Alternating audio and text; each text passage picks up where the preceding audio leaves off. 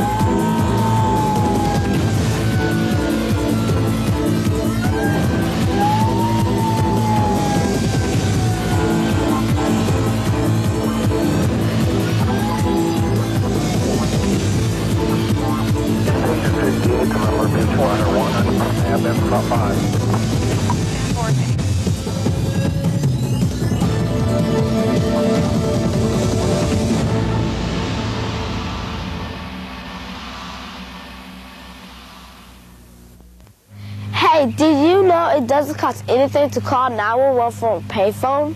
I mean, think about it. If you're near a payphone in an emergency, the last thing you should have to do to call for help is fumble around for loose change. So don't.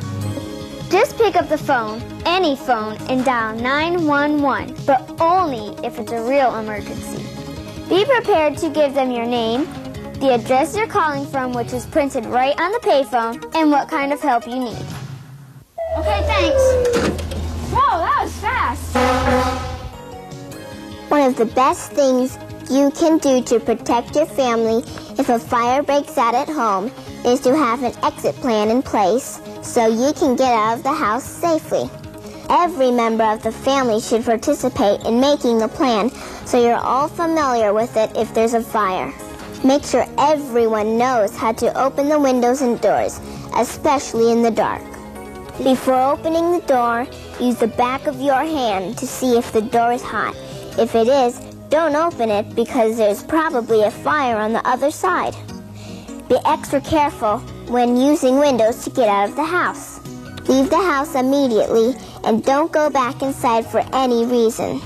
Be sure there are 2 exits out of every room and have a place for everyone to meet outside. Then you have to have regular fire drills, just like at school. It's a lot of fun, and this way it will be easier to remember the exit plan, especially if a fire happens in the middle of the night. Being smart about fire safety is everyone's business. Hi everybody, I'm Fireman Jim. You know, fire trucks weren't always as big and as powerful as the ones we have today. In fact, a long time ago, firefighters drove unprotected in wide open cabs and were sometimes exposed to bad weather and other harsh conditions. Before that, they actually had to push a large water pump to the fire by hand, or they had to pull it by horses. Could you imagine what it would be like today if we still had to use horses to get to a fire? That just wouldn't cut it. Fortunately, today we have the most advanced and most powerful firefighting equipment ever made. In the next half hour, we're going to take a look at some of these giant rescue rigs and how today's firefighters use them to battle the enemy known as fire. Who knows, maybe after watching this video, you might want to become a firefighter too, just like me. Come on, everybody, let me show you what I'm talking about. Driving a fire truck is serious business. A lot of people think that all firefighters do is pull hose off the truck and squirt water, and that's not true.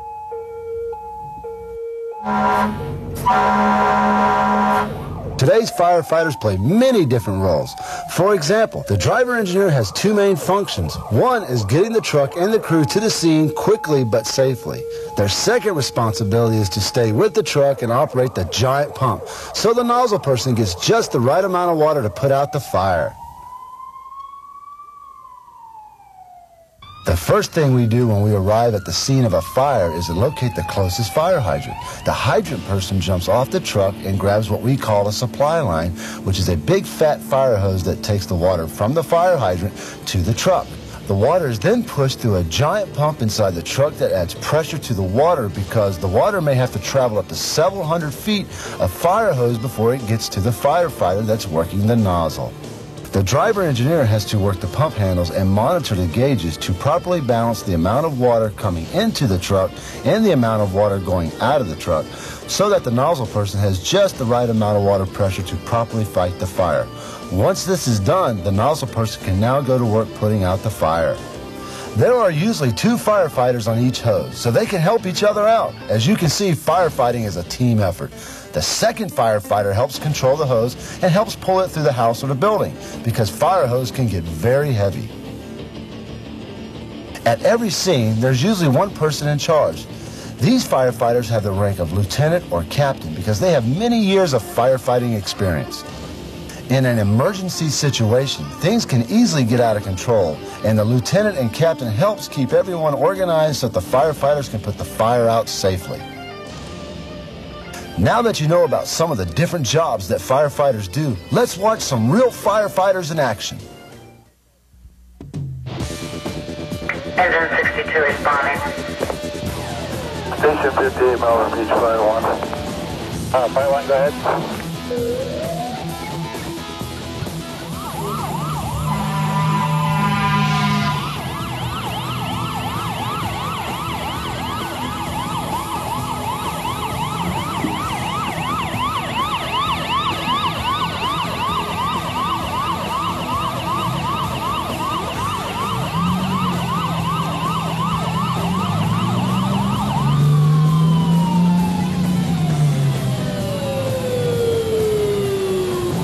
Battalion 3, Central, Battalion 3 responding. Copy, responding. Marine responding. Copy, Squad 57 Central will be responding. Copy that, squad. This is 80. Engine 62 interior. Go ahead, ID 62. I'm in the attic above the kitchen. I've got most of this knocked down.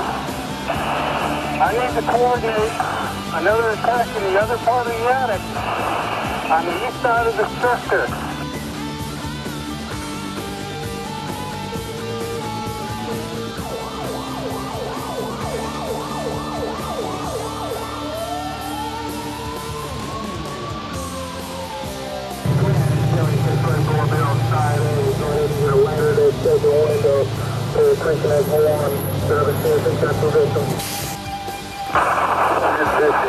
Fire 1.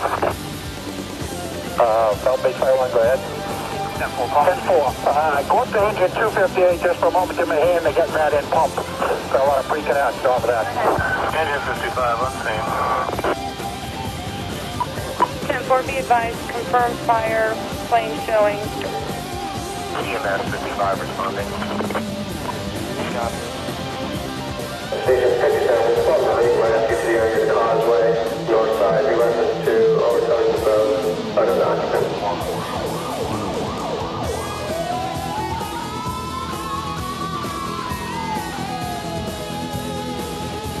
Go ahead, 41. South Beach Fire 1, go ahead.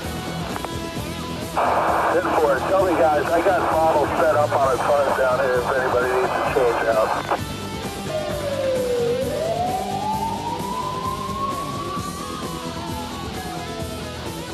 Command to District 57. 10-4, county car, 234. DCH, go ahead. 10-8, 2126, Central 10, 265 CR. Good. 10-4, it's going to be signal 25, structure, plane showing.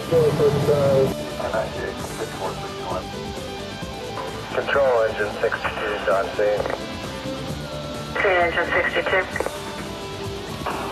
Engine 57, Melbourne Beach Fire 3. Satellite transport on scene. Yeah.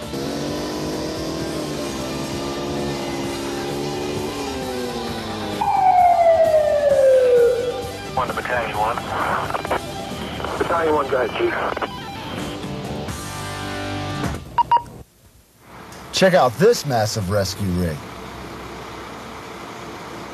This is not your average everyday fire truck. This rig is designed for heavy rescue. It doesn't carry along hoses or water. Instead, it's equipped for some of our more unusual rescue situations like lifting or moving heavy objects. It also carries climbing equipment, scuba gear, and extra oxygen tanks. It weighs over 10 tons and has a 275 horsepower diesel engine. This heavy rescue rig is equipped for any emergency. Control ID 62, patient contact. 4118. When we come back, we're going to head out to the airport and take a look at the really awesome rescue rigs they use to fight airplane fires with. So stay tuned. When it's used properly, fire can be a very useful tool. We use it to cook with, heat our homes, and launch rockets into space. When it is abused or used the wrong way, fire can be very dangerous and even deadly force.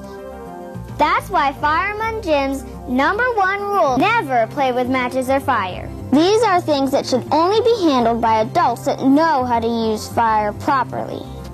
What's Fireman Jim's #1 rule? Never play with matches or fire! Yeah! Whether you're an adult or a child, knowing how to stop, drop, and roll can save your life. And if your clothes ever catch fire, stop what you're doing, drop to the ground, cover your face, and roll and continue to roll until the fire is completely out. I'm Fireman Jim reminding you that practicing your stop, drop, and roll is a really cool thing to do. Let's take a ride out to the airport now and take a look at what they call an aircraft rescue and firefighting vehicle. Copy, crash 1. When an airplane fire happens, it takes a special kind of fire truck to put it out. The official name is Aircraft Rescue and Firefighting Vehicle, but firefighters just like to call them crash trucks, and they're a little different than the fire trucks we've seen so far. Crash 1, you'll have to exit the taxiway ahead and stop the direction of the aircraft. They have all-wheel drive capability, and with those giant knobby tires, they can maneuver over steep slopes, uneven ground, and loose sand or snow at speeds up to 35 miles an hour. What an awesome rig! We have 1 minute. Sorry, thank you. Crash trucks are designed to be driven and operated by just one firefighter, and they don't even have to get out of the truck to put the fire out. That's because crash trucks have specially designed nozzles and water cannons mounted either on top or the front of the truck. That's so they can start spraying water or a special kind of foam on the fire as soon as they pull up to it, whether it's on the runway or near a hangar. Responding. These rigs can spray several hundred gallons a minute, and the super powerful water cannons can shoot a stream of water over 300 feet. Have you ever seen anything so awesome? Control 111's right. All right, Tim, 111. How would you like to have one of these bad boys at your next pool party? Talk about a squirt gun fight. It'd take you 3 days just to dry off. Did you advise EPA? Confirm we have 1 minute. Here's one way to water the grass in a hurry. No wonder fire stations have the nicest lawns. We'll be on scene with refusal paperwork.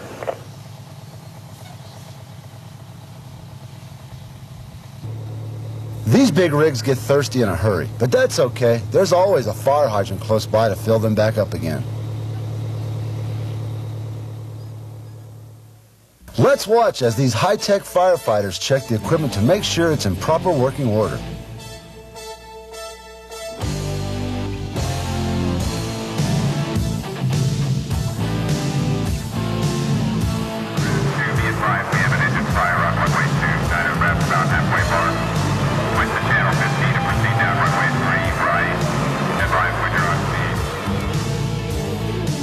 Crash one, we're going across runway 27 right, hold short of 27 left. Roger, across runway 27 right, hold short.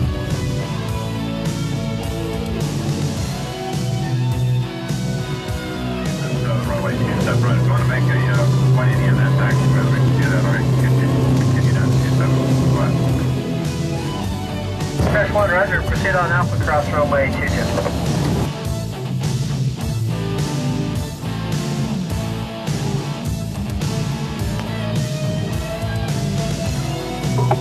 Engine 57, District 57. Central Command.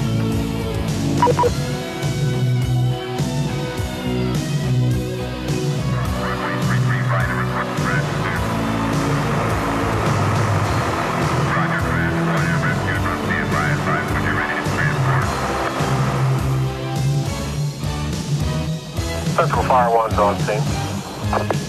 Copy, Fire 1. Be advised, District 80 is trying to raise command on South Neutral. Central Command. With up to 3,000 gallons of water and 200 gallons of foam, these giant rescue rigs are lean, mean firefighting machines.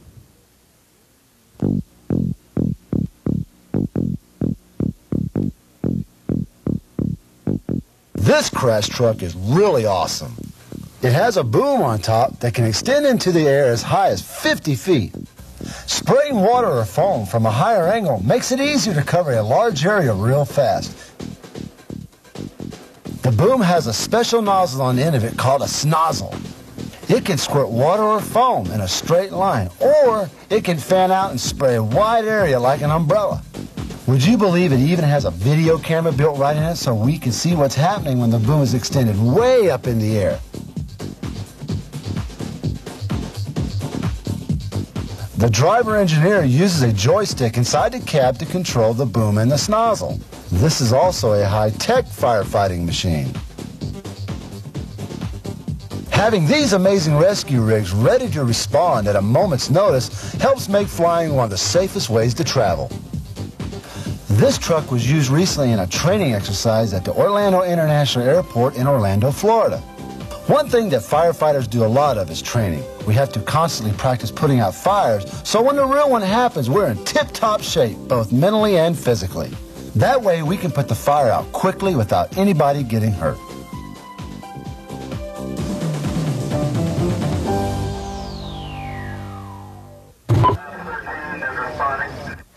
What you're about to see is called a disaster drill, which is a real big training exercise.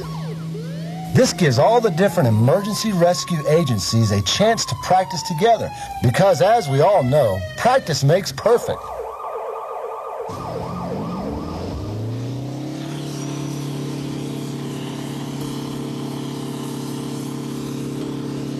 Here comes that snozzle truck. Watch how it squirts foam out of the end of the snozzle. This is awesome stuff. Remember now, this is only a drill, and these are trained professionals, so don't try this at home.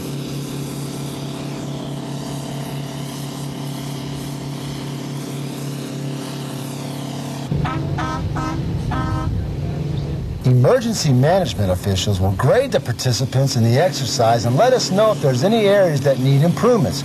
We're constantly striving to improve.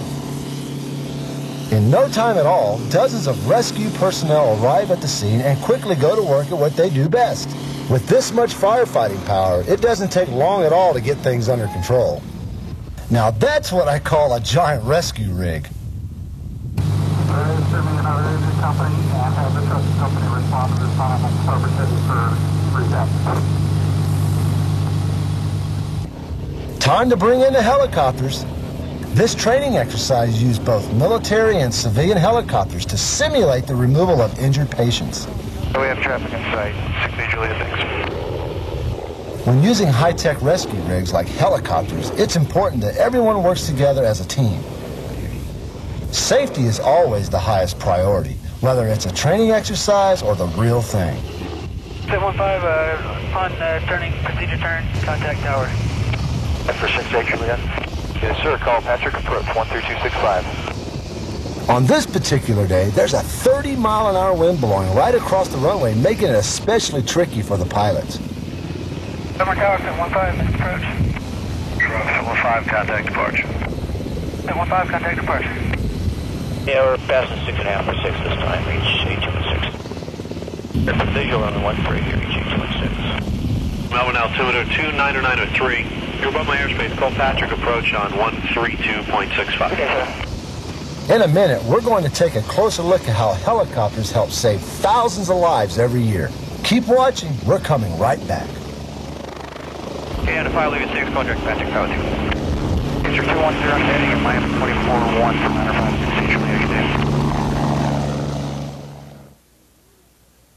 If you ever find yourself in a smoke-filled room, the first thing you should do is get down low to the floor. This will not only allow you to breathe easier, but it will also help you to see where you're going. Being able to see things like doors and hallways will make it easier for you to follow your exit plan so you can get out of the house safely. So remember, if your room fills out with smoke, get down.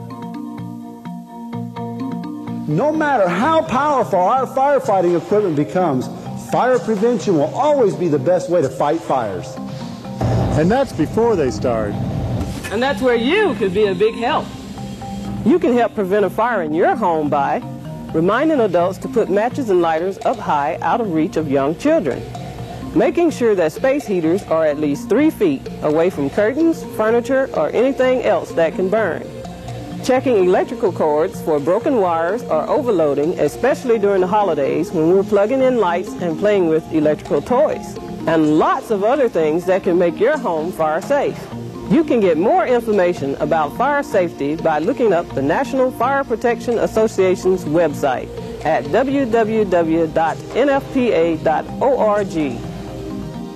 If you think about it, we should never have to come to your house. You can help make sure your home stays fire safe. Affirmative. There's nothing quite like a helicopter to get to a remote location in a hurry, especially if seconds count. When an accident occurs in a remote or distant location from the nearest hospital, it might be necessary to call in a helicopter to transport the patient to the closest emergency room. Helicopters can take off and land in almost any location, and many lives have been saved thanks to their ability to respond quickly in an emergency situation. 2994, thanks, and slow down to 2000, reach. Rescue helicopter flight crews consist of specially trained nurses, pilots, and paramedics that take their jobs very seriously. These high-flying rescue rigs are equipped with the same medical devices as the ground ambulance. In fact, they're the equivalent of an ambulance in the sky. Just as on the ground, the ambulance in the sky has the right-of-way over all other traffic, and the pilot is in constant contact with ground controllers to ensure the safety of the patient. Roger, we're picking him up on TCAS. That's me, Fireman Jim, helping out on a routine surveillance mission. Having the ability to cover a lot of ground in a short period of time is definitely a lifesaver. The U.S. military uses some very large helicopters for search and rescue operations. One of the largest called the Jolly Green Giant, is one of the biggest helicopters in the world. Talk about an amazing rescue rig. No wonder they call it a giant. Also, at NASA's Kennedy Space Center, they frequently use helicopters in astronaut rescue training. If an accident ever occurs during a shuttle launch, helicopters would be an important part of the rescue mission. Our space program has an excellent safety record, and practicing with helicopters helps keep it that way.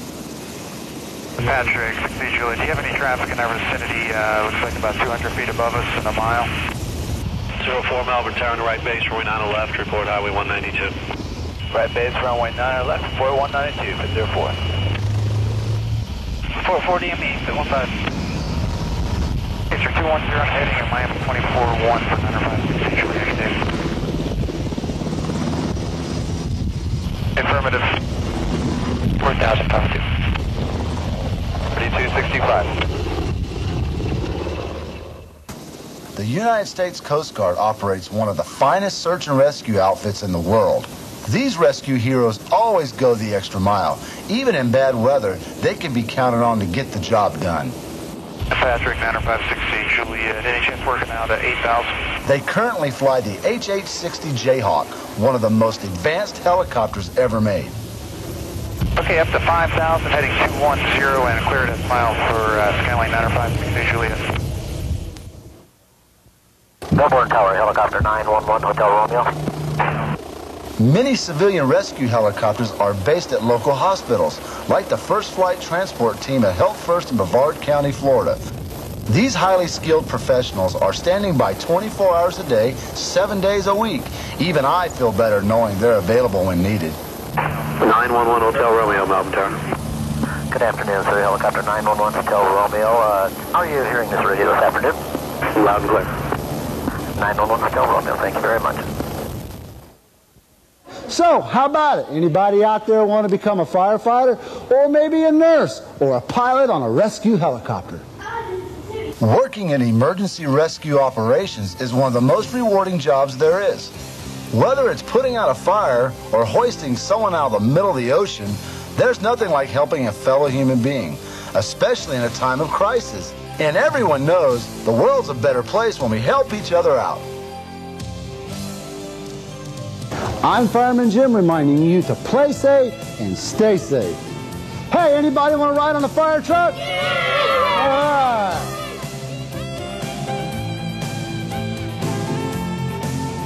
All right. Central Control, on South Central, on scene.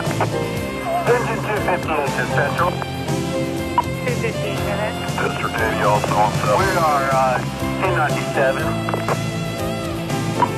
Copy. Engine 258 to Fireman 1. Engine 57. Engine 57. This is District, go ahead. 16-3, all camper, crowd control down that way. Fire 1 to Station 57. Station 57, this is District, go ahead. You got 3 men stand by at the station.